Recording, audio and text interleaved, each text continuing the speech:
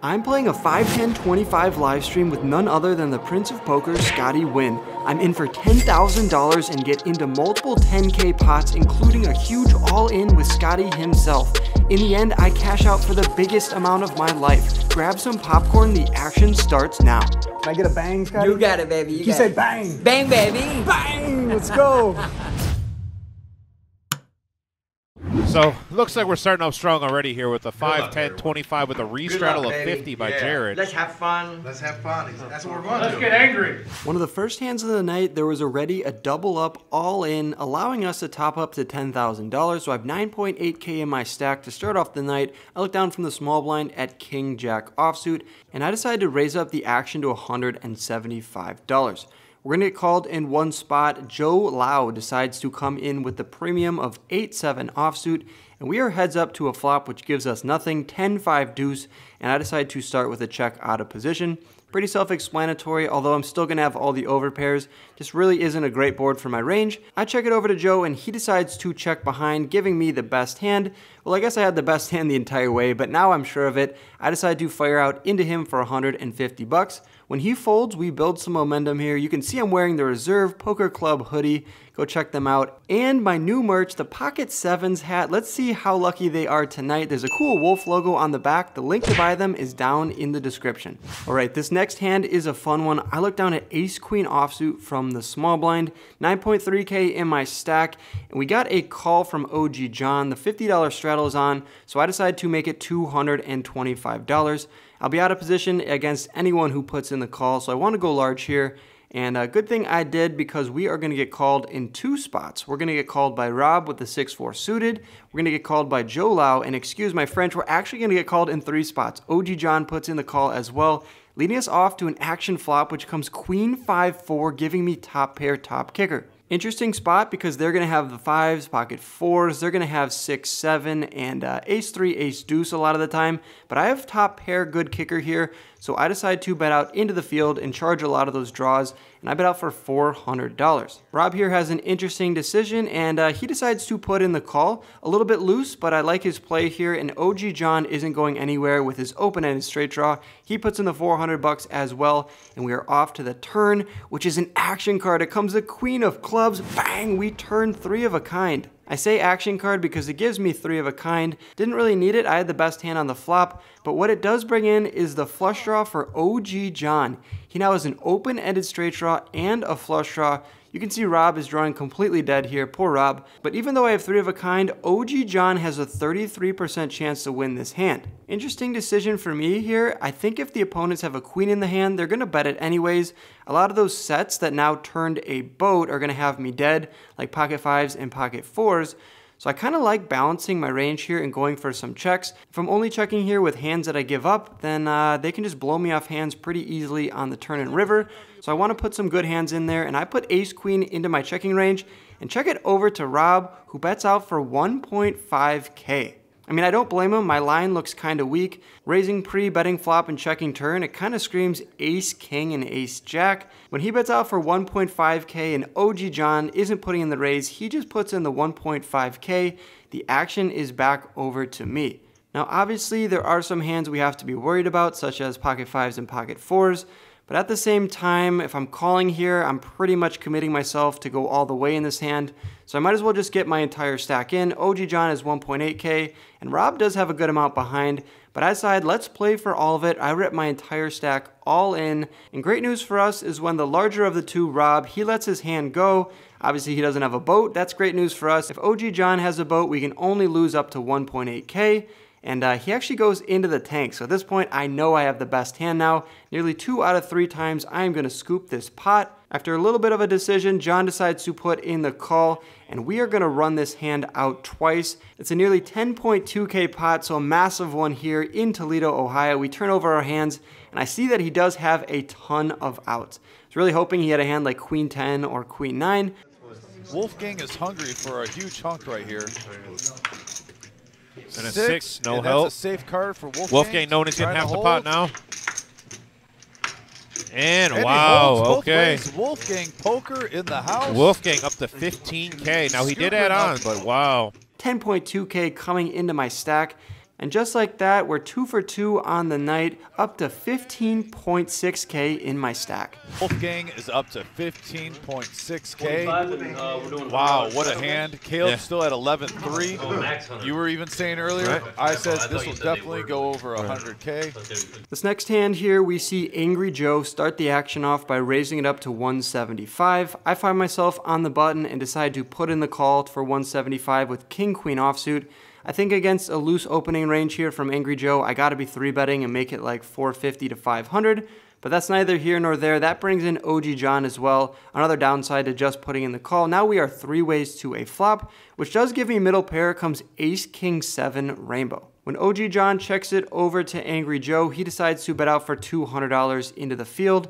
I can't go anywhere for that price. I put in the call, John gets out of the way, and we see the 9 of spades peel off on the turn. Angry Joe does not slow down. Out of position, he decides to bet out for 1 yellow chip, a pumpkin. It's $1,000, and the action's over to me. I don't look too happy about this spot, but I think this goes back to the action pre-flop. If I just 3-bet, it's most likely Angry Joe and OG John get out of the way, and we're just done with the hand. Now I find myself in a tough spot where I don't know exactly what I have. He could have Ace Queen, Ace Jack, Ace 10. He could even have Ace King, pocket 7s, pocket 9s. I mean, the world is Angry Joe's oyster.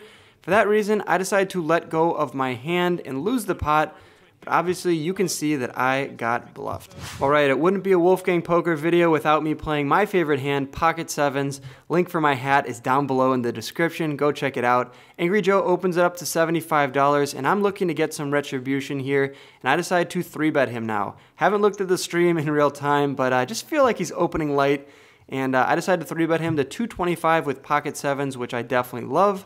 Angry Joe decides to defend his open. We are heads up to a flop, which comes 5-4-3 with 2 diamonds. How good does this guy run? He just flops the wheel against me. I have an overpair and a gutter to the straight.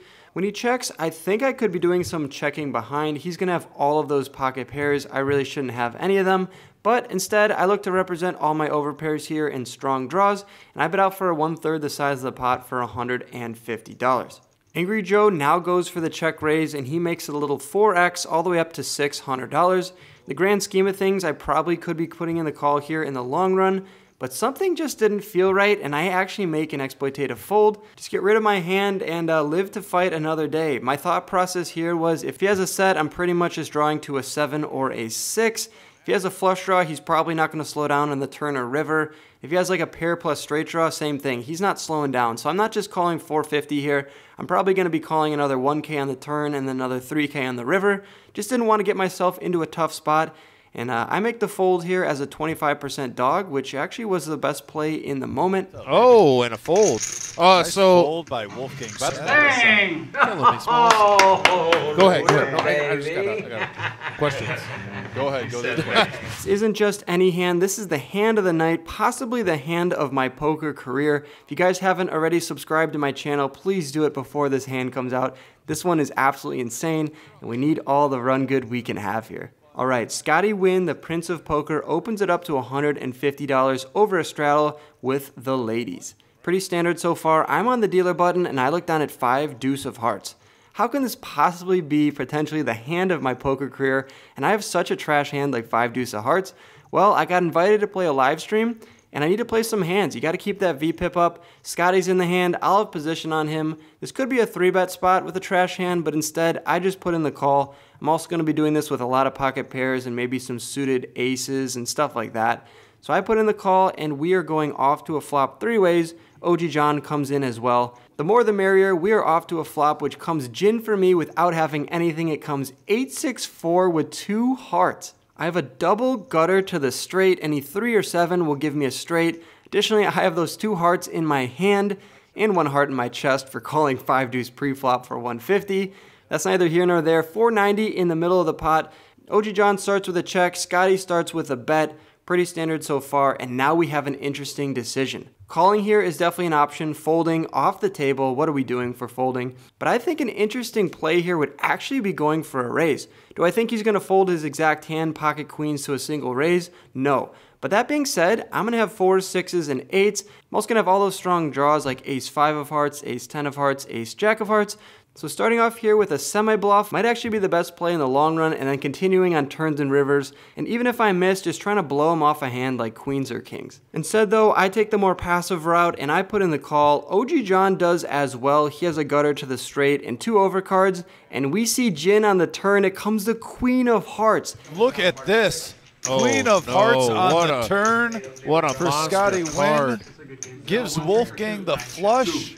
I say Jin, and I've never meant that term more. The Queen of Hearts gives Scotty top set. It gives me the flush. How much better of a card could we hope to see on the turn? OG John starts with a check. We got to get stacks in here on the turn or river. This is going to be a large one. When OG John checks it over to Scotty, he bets out for $800. I don't blame him. He's beating all of my sets now and only losing to flushes and straights.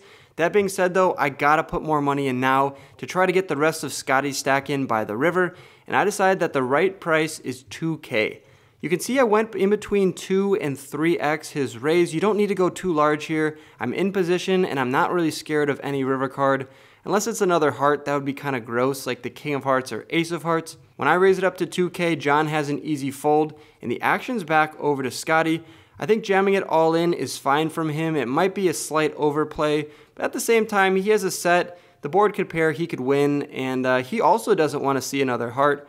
But he decides to put in the additional 1.2K, and we're off to the river, which comes about as clean as it can, the Jack of Clubs. Scotty snap checks it over to me. There's 5.4K in the middle. Scotty has 3.5K left in his stack. This is a no-brainer all in. I posture for a second and I'm in my head thinking, how am I in such an amazing spot? I'm against one of my poker idols. I have basically the nuts and the hand, and I'm about to go all in and he's probably gonna call me. Sure enough, I rip it all in. Scotty doesn't think too long before tossing in 1 chip. I turn over the goods, 5 deuce suited. I can't believe I'm gonna scoop this 12.3K pot. Oh Shows my the lord. Wow, what a turn card. Huge hand. That is amazing. When I see his hand, I know that we got into a cooler there and I'm just on the right side of it. This is an insane feeling, up 6.4K in this hand alone, and my stack has finally crossed the 20K mark, the most I've ever had in my stack at any point in my poker career.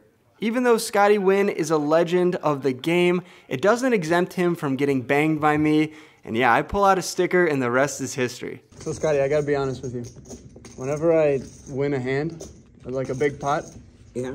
that's my saying. I say, Oh, bang.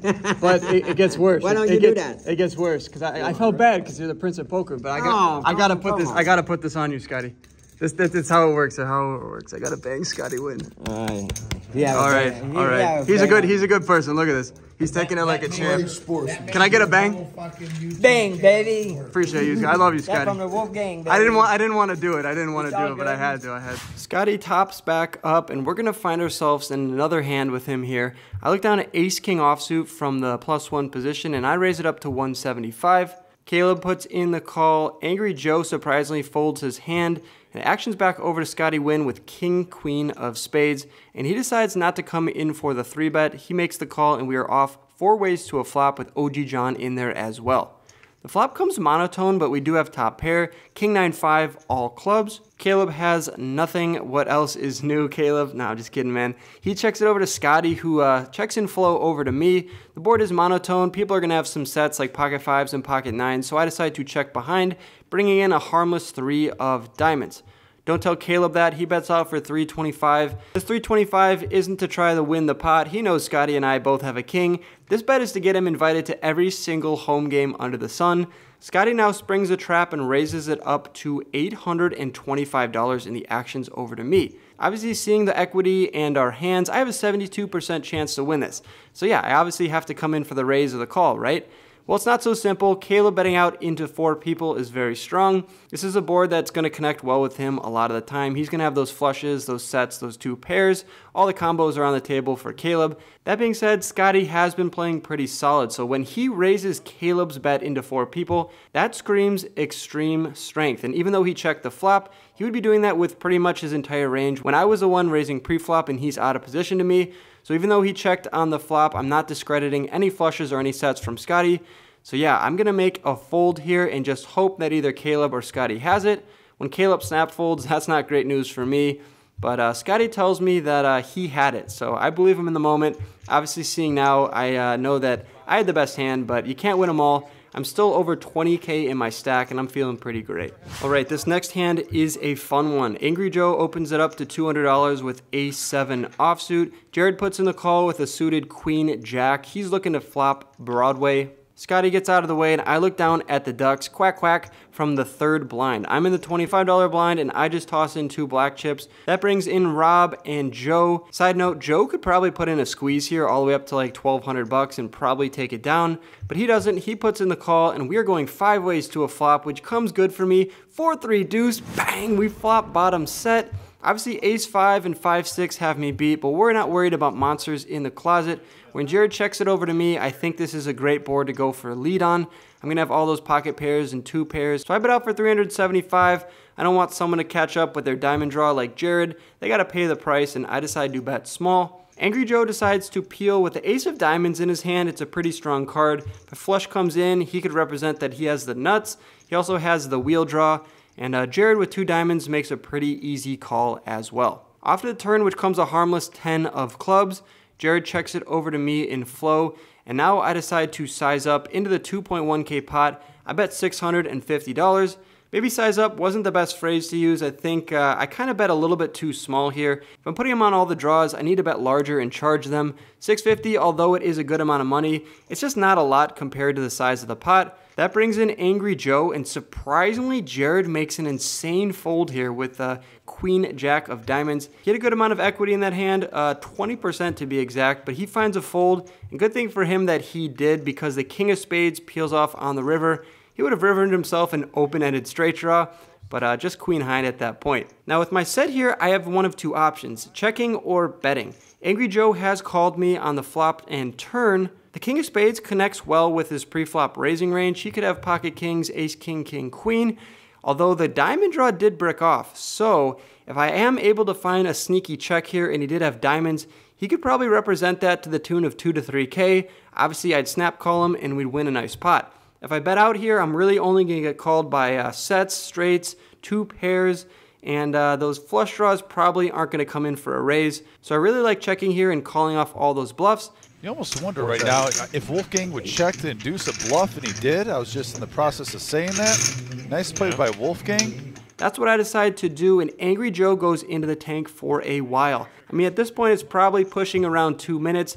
Eventually, he does decide to check behind. I announce set. He looks at me like he knows I have it. I turn over my cards, and he mucks. I later told him if he was betting there, I was snap calling, so he definitely saved a good amount of money. Alright, it's the last hand of the night from me, and what else would we play other than pocket kings? We find ourselves in a great spot where OG John starts off with a raise from the button to $140. Get the small blind Caleb and the third blind in Jared putting in the call for $140.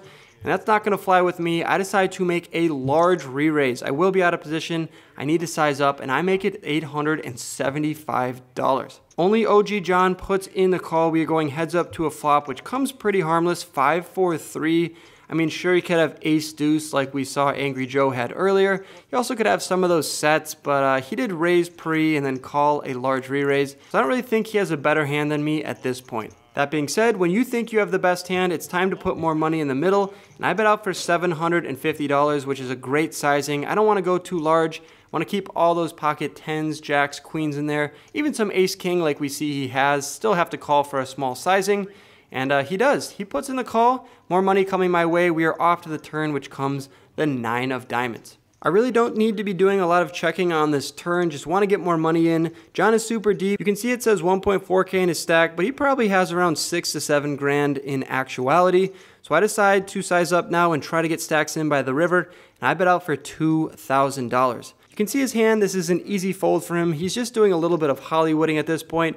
But if I had the power to see through his cards and know he had ace-king, obviously I would be checking, trying to get him to put in a stab on the turn of the river. But that's not what's going to happen. He mucks his cards. We're going to take down a nearly 6K pot.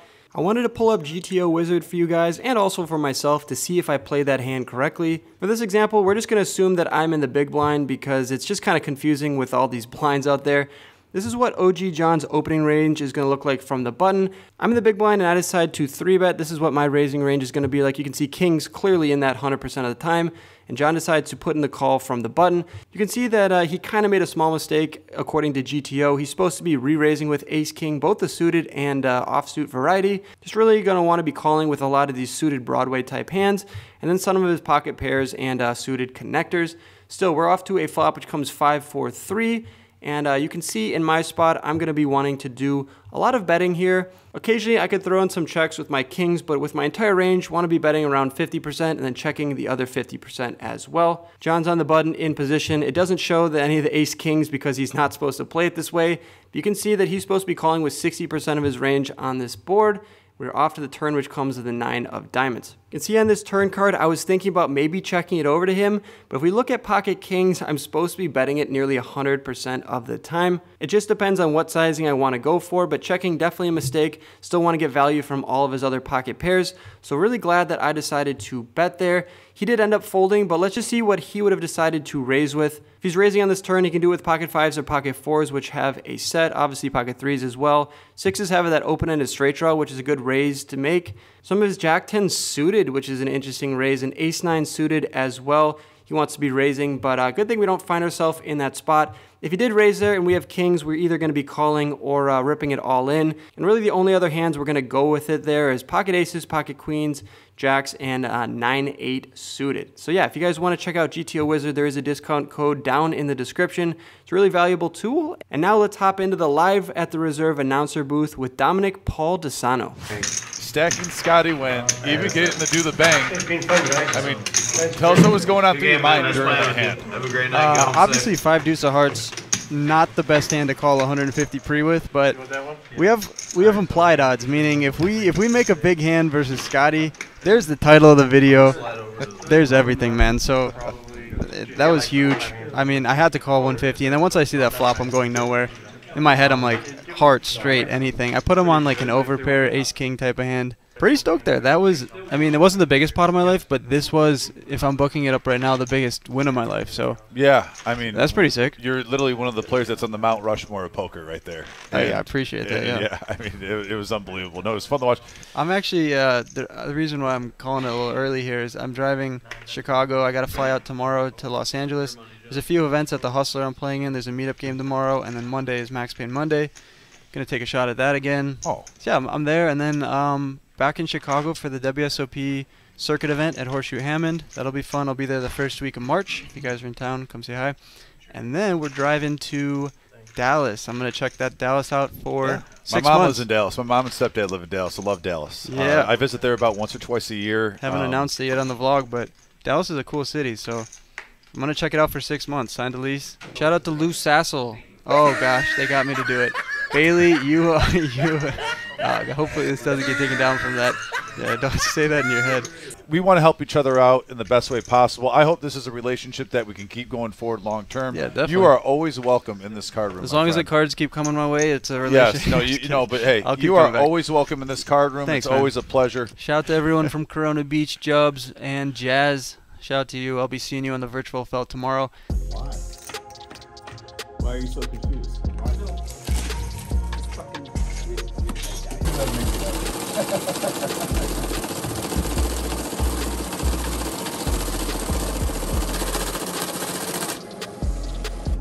Right, you guys, we are exhausted, but I have great news to report back. My biggest win of my life. Got into that game for 5, topped up an additional 5, so in for 10, out for 23, 550. Profit of 13, 550. Thanks for all the support over the years. We finally booked a big win, broke the curse on the live streams, and that's gonna get the job done. Big win, big success. Hope this video does really well, but you guys are watching it right now. If you guys are new, make sure you hit the subscribe button. A lot of fun videos coming up. I got 2 videos from Hustler. I got a monster meetup game with over 300 people on the wait list. Then we have the 10, 20, 40 Hustler Live Max Payne Monday coming up. Be sure to subscribe so you see that. Good luck on the felt as always, you guys, and I'll catch you in the next video. Peace. Thanks for watching to the end of my video. Click my head below to subscribe and stay in the loop. See you next time.